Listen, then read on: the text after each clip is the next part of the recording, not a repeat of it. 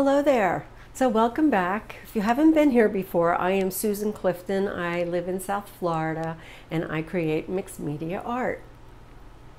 So in today's video, I'm going to take some jelly prints that I made all in one session and I'm going to create a collage. So this is just a collage that's off of a grid, sort of an uneven grid and with a little bit of other stuff on top.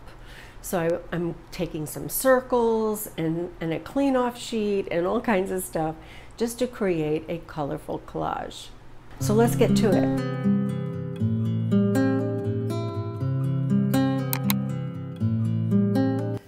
So I have a 8x8 panel that I gessoed with some white gesso, and here are some papers that I did all on the same day, all during one jelly print session.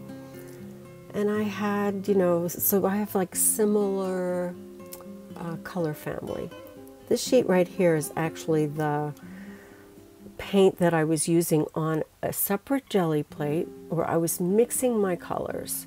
And then when I was finished, I did a pull. So I did some titanium buff and I pulled all of that paint off the plate. And I just love all of that grunginess. All of those different colors are in there in various just organic ways. And then that one little part right there is where it's stuck to the plate. But I love it. I love the way, I just love how that actually enhances, and I love that little bit of black that's showing through.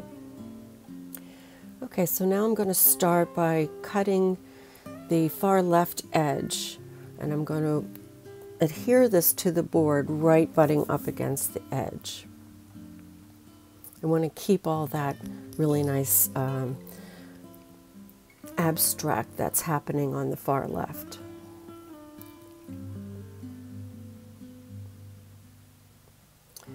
So I like to use Liquitex gel gloss gel medium, and I put a liberal amount on the paper. As you can see, this is very wrinkly looking, but when we adhere it to the wood, it's going to flatten out. So I add it to both the paper and the board, as you'll see.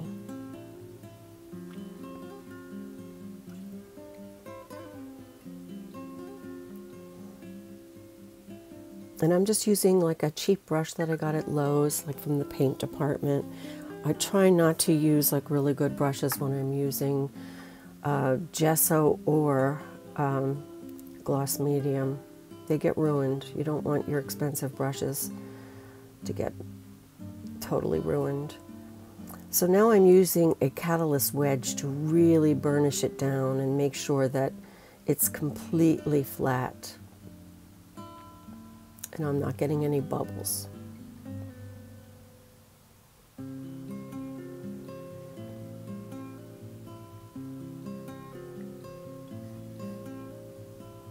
And so now on the underside, I am just trimming off the edges.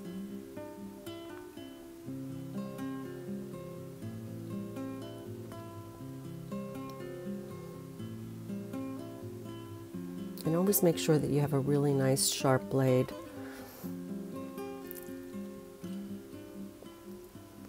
And so now on that far right side, I'm going to trim some of that off, because I'm going to use some of my other papers on that right hand side. So some of the paper came off. That's okay. I'm not worried about it. It's going to get a bunch of things glued on top of it anyway.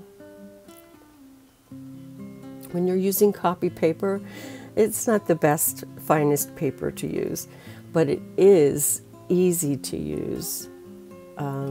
When you're doing gel printing, it picks up nicely. And especially since I was using, a jelly plate that had lots of paint layered on top of it, like lots of layers, like maybe 10 layers of paint, I really needed to use a paper that was going to pick it up in one full swoop. So now I'm thinking this black and white, or maybe even this other teal and black, that I could use a piece of it. I'm looking and analyzing all the papers that I've collected, and I'm looking to see what I might do. So these circles I decided I'm going to cut out because I don't want to use like the white background.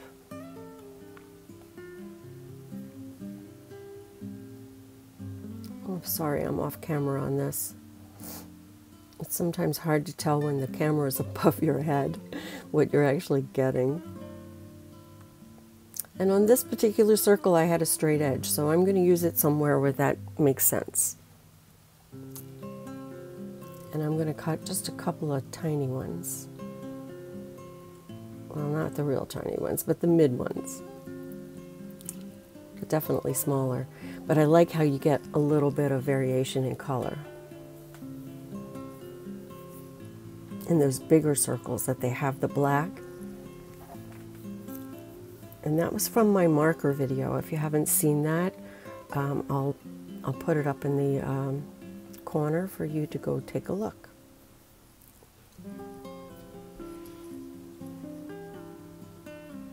So I'm just cutting various shapes to see, you know, while my gel medium is drying, and I'm using my my mat to line it up so that I'm getting fairly straight strips of different sizes. I love these mats. Like, what would we do without them?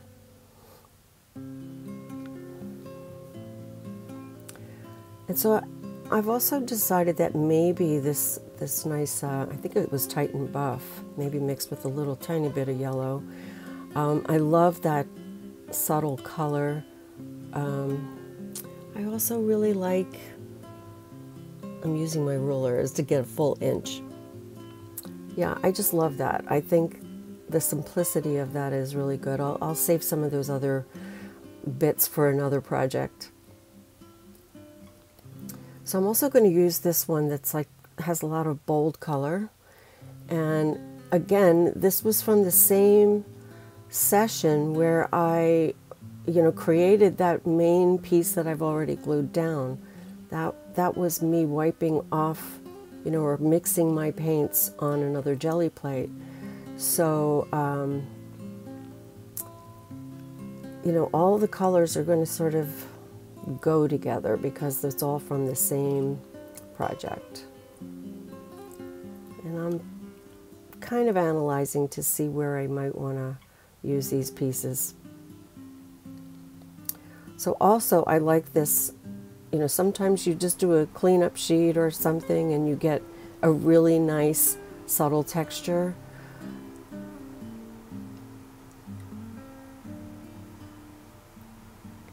And it's a beautiful color. I think that's the alizarin crimson hue. I love that paint. It's just a gorgeous red.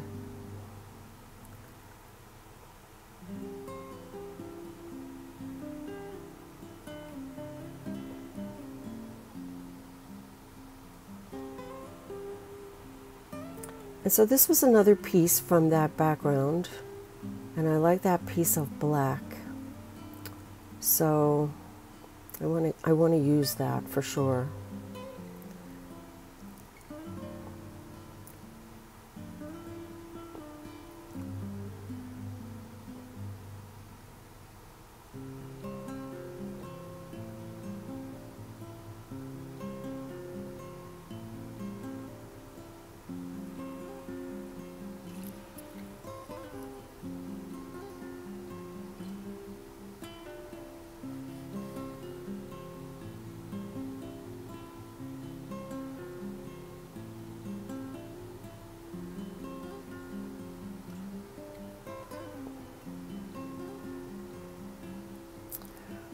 Okay, so this is where we are so far, and now I think I want to use some of this.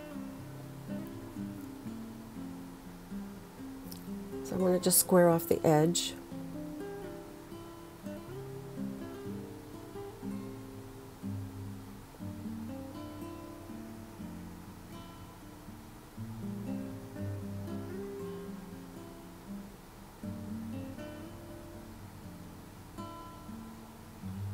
Still making decisions.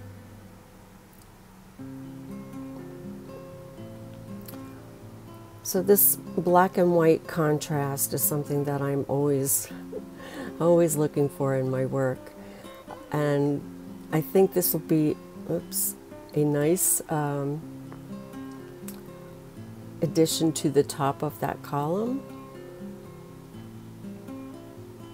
And it will help bring your eye over from the left and then hopefully down. I always like to bring, I think your eye goes to the upper left and it kind of goes around in a circle. So I always try to do that in my compositions. So I'm not too concerned with that white space right there because I'm going to be overlapping anyway with my next piece. Okay, so now this is that piece with the little bit of black that I really want to use here, and it's from that initial sheet with all the paint from my plate. And I'm thinking of using these circles this way, but I think I make a change. As you will see, I change my mind.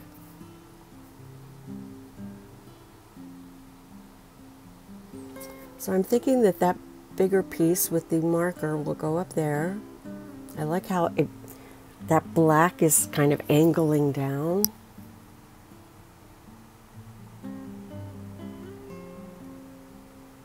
So I've decided that the one with the X is actually a little bit better, and I like the torn edge.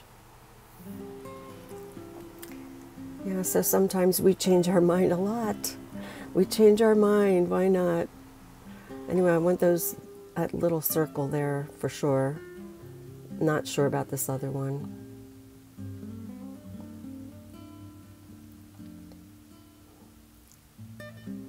I keep changing my mind about the circles.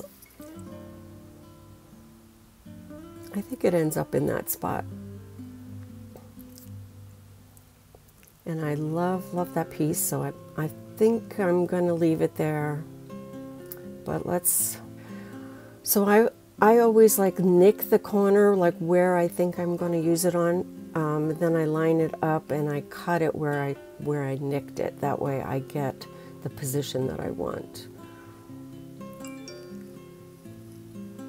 And of course, this doesn't have to be exact, you know, but I try to get as close to a right angle as I can.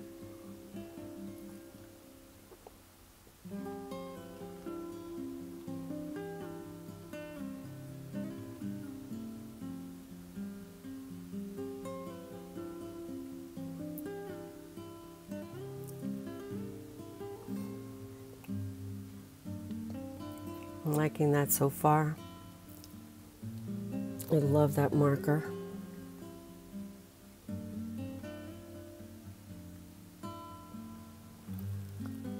Okay, so let's get this piece in there. I like how it has that little piece of black, and you know, you see a little bit of the layers on the teal.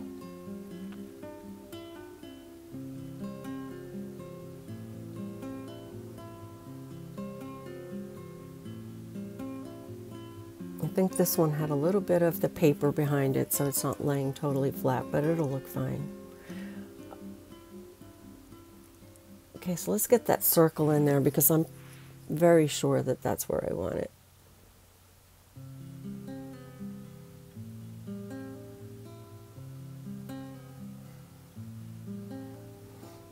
And I'm sealing it with a little bit more of the gloss medium, sealing everything. Which now means I have to wait for it to dry. So then I got this idea that I was going to add some Quinacridone yellow azo gold on top of this, and I really didn't like the way it looked. First of all, that one came out too dark, and then I tried it again more with some glaze. And I still wasn't happy. So then I decided to go back to black and white.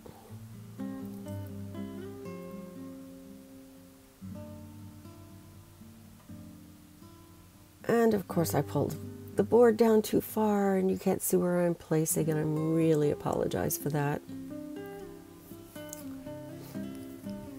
I'm going to have to find myself a monitor so that I could see what I'm doing. But anyway, I laid it right there above that little yellow piece. Happy with that so far. So I have this little tissue paper abstract thing that I did. I just used a little high flow right out of the bottle and just, you know, drew on some tissue paper. The tissue paper should disappear when I lay it down with some gel medium. So let's, I'm going to put it in that teal area on the left-hand side.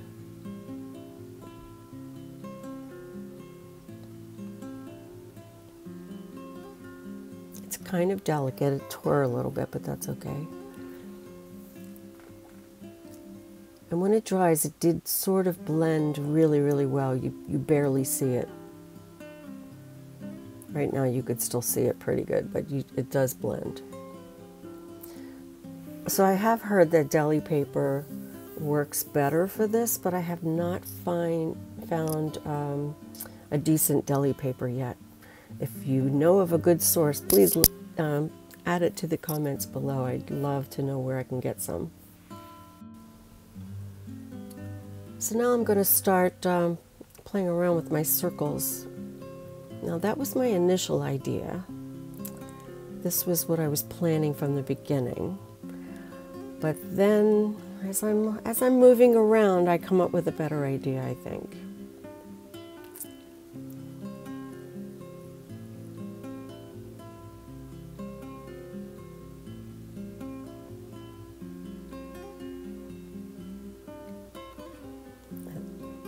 Voila. I suddenly decided that it belongs up there, and I think that was a good decision.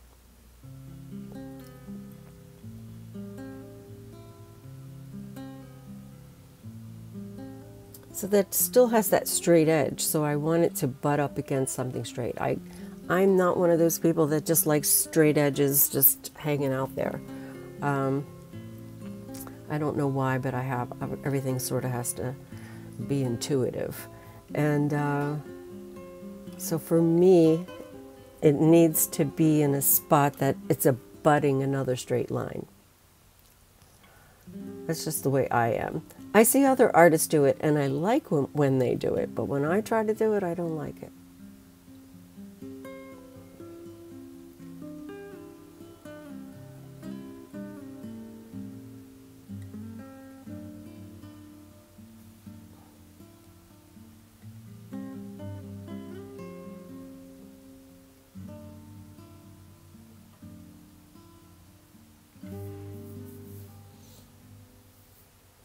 Okay, so that's working so far.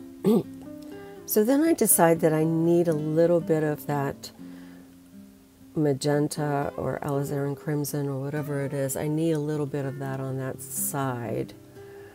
And so I tore a little piece. I kept it sort of minimal. The circles are kind of bothering me. Having a hard time figuring out where that last one should go.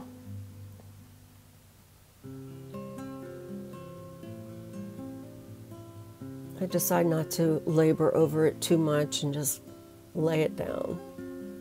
There are no wrong answers, right? Okay, so I'm going to wait for it to dry a little bit and then trim off all the edges. Seal it some more with my new pieces with a little more gel medium. Okay, so then my camera died. But I'm laying down some, I think it's called mulberry paper. It's almost like a fabric, and it has a lot of fibers, and it's very interesting. I'm not so sure that I like it, but I added it towards the end, and it is what it is. But I was thinking that plain magenta area, crimson area really needed something, but I'm not so sure that happy with that result. Anyway, this is a close-up, and as you could see, that tissue paper kind of disappeared into the background. Okay, so that's it. I hope you like this collage. It's not really the kind of thing that I normally do, but I wanted to experiment, always experimenting. So anyway, I hope I see you again soon, and don't forget, create, inspire, and share, and I will see you next time. Take care. Bye-bye.